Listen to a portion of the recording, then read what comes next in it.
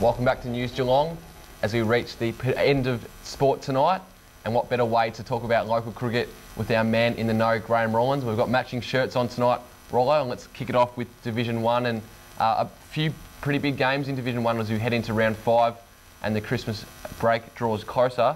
First game tonight, Geelong City and Grovedale. Probably the battle of the bowling attacks, and Geelong City got their first win in surprise circumstances last week against Geelong West, the grand finalists from last year. Yeah, and congratulations to the Geelong City Sharks. A job well done, and they'll be very, very pleased with that effort. And also Grovedale, you mentioned the bowling attacks. Gareth Allen last week taking 8 for 61. Great performance, and it is a bowling attack balance. But I think the City Sharks on Richmond Crescent are going to trouble Grovedale, and the Grovedale batsmen have to be very, very wary of, particularly early in the innings, if they bat first. The wicket Alan Pung presents out there at, the presented down at Richmond Crescent is always a very, very good track, and I would expect that the City Sharks will be very confident after their win last week, but I think Grovedale have got the depth in their batting to overcome the Geelong City Sharks in a reasonably good game. One man just we can touch on with Geelong City, Richie Oliver, New English import, two centuries in his last 2 matches. So a great start to the Geelong Cricket Association campaign for him, and from all reports he could be a premier cricketer if he wanted to, but he's decided to stick it out there at Geelong City. The next game is South Barwon and Geelong West, 2 powerhouses of the competition, no doubt, and in this match probably a battle of the batting attacks, and South Barwon, as we know, Clinton Peake could be the man to break a record, as you touched on. Yes, Clinton Peake currently made 430 runs so far this season, and could become the first man since Gary Kelson out there at Grovedale a number of years ago, made 500 runs before the mid-season break, and with only 70 runs to get in the 2 games remaining, and Peake in the form that he is, he's well on his way. But as we said, Geelong West, they're of course a very, very strong team. They've got good balance in their side. Their bowling attack is well established. But again, I think the home ground advantage of South Barwon down there on the common, and the combination of the experience that they've got in their bowling attacks with Phil Helbish and Brad Hornstein will hold the South Barwon boys steady, and I think that they'll take the points over Geelong West in a very, very first-class game.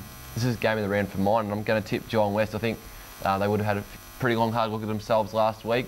Liam Buchanan got a second ball duck, and I don't think that's going to happen again. Well, yes, from past memories of Liam, we always expected big things from Liam each time he went to the wicket, because you didn't know which way that explosive bat of his was going to work. But I tell you what, if he gets going early down at South Barwon, they'll be making the fence with ease. So, yeah, look out South Barwon if Liam Buchanan gets on the punch. Next game, North Geelong St Joseph's. We spoke to Brad Scown earlier in the show, and he's been integral to North Geelong's start to the season and with the ball, and they've also had a pretty handy batting start to the year and face a Joey side in 3rd position, North Geelong on top of the ladder. So this has all the makings of a great clash at Osborne Park. Yeah, as we heard from Brad Scown, a new culture out at North Geelong this year, led by Andrew Ferguson. They were gone for all money last week against Leopold. Brad Scown, at one stage, didn't even think he'd get a bat, but finished up batting and making 47, leading the North Geelong Magpies to a win. And it'll be a tremendous batting performance between these 2 sides out at Osborne Park. Brad Scown's taken 14 wickets so far this year. St Joseph's Daniel Fanning, he's the leading all-rounder in the competition at the moment, taking 10 wickets and making 212 runs, and being in very good form, Daniel Fanning, and a really good battle. I just maybe think North Geelong's youthful exuberance, Anthony Armistead up at the top of the list, and Andrew Ferguson, they're batting very well. I just think that may give them the edge, but you've got the bowling combination of Walleries, Morgan and Fanning to overcome. So as you said, it's going to be a bottler of a game out there at North Geelong and St Joseph's. If I'm twisting the arm to make a selection, I'm going to tip North Geelong. I'm going to tip St Joseph's, my former side, and I think Troy Nolan's in the runs at the moment, so hopefully he can continue his red-hot form. Another pretty big match, 5v6, Lara take on Newtown and Chewell, and Newtown and Chewell have just been plugging along. They got very close last week to getting the runs, and their batting lineup looks pretty steady at this stage of the season. Yeah, Newtown and Chewell will be pleased with their performance last week, last round, 9 for 297, and then to get beaten by South Bowen, who finished up 8 for 331. So they're in good batting form, and Lara with Matty Richmond, probably the best of their bowlers. He's taken 16 wickets so far this season. It'll be a good battle out at Lara on the legend couch grass out there. Both the wicket and the outfield will be very, very quick.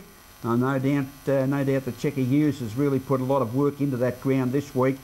But I would think that Brian Thomas, the coach of the two Blues at Newtown and Chewell, has done a lot of work with his boys this week. A lot of confidence. They're starting to settle in well. The two Blues for mine. The other two games to touch on in GCA 1 starting tomorrow. Belpost Hill take on Leopold. Belpost Hill have had a pretty indifferent start to the year, and we'll be hoping to get on the board and move up from bottom of the table. And in the other match, Highton and East Bowen. East Bowen, easy winners there for mine. We'll move along to GCA 2. Quickly in the top of the table clash, St Peter's and Manifold Heights. Tomorrow afternoon, Manifold Heights just look to be plugging on nicely. They got close to an outright win last week against Mottawarri, and yeah, look to be taking shape in GCA 2 after being dumped last year from the top flight. Yeah, St Peter's and Mano, as you said, the top two sides. St Peter's doing it comfortably, doing it well, confidence, both batting and bowling. Division 2 very well structured at the present time.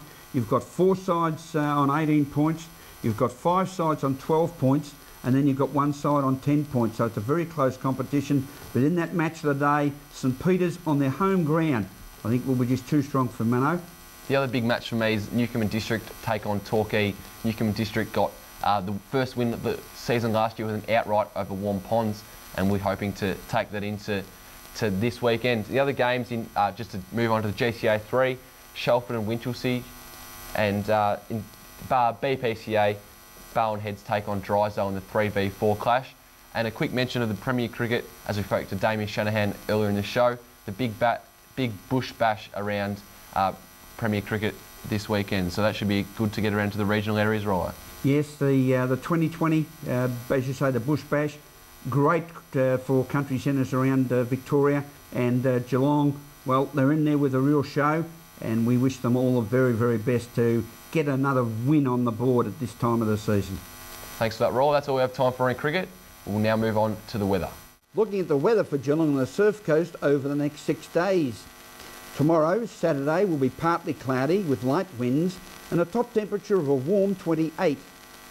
Starting the new week, Sunday will also be partly cloudy with a top of 28, keeping it nice and warm. Don't forget that UV alert, the slip, slop, slap in these high temperatures. Monday will be cloudy with isolated showers and a top of 20. Tuesday will see a partly cloudy day with a chance of showers during the morning and an expected top of 26. While Wednesday will be mostly sunny with light winds and a top temperature of 31. Thursday will continue to see cloudy conditions with a late change and a top of 22. Today we saw areas of morning fog with a mostly sunny afternoon and light winds. We reached a top temperature of 25. That's a promising weather forecast expected around Geelong and the Surf Coast over the next 6 days. Thank you for joining us on News Geelong this evening. To the Regan family at Deer Park, thanks for your support, and remember, take your time and smell the flowers. From all the team at News Geelong, enjoy the rest of the evening, have a safe and enjoyable weekend, and a very good night.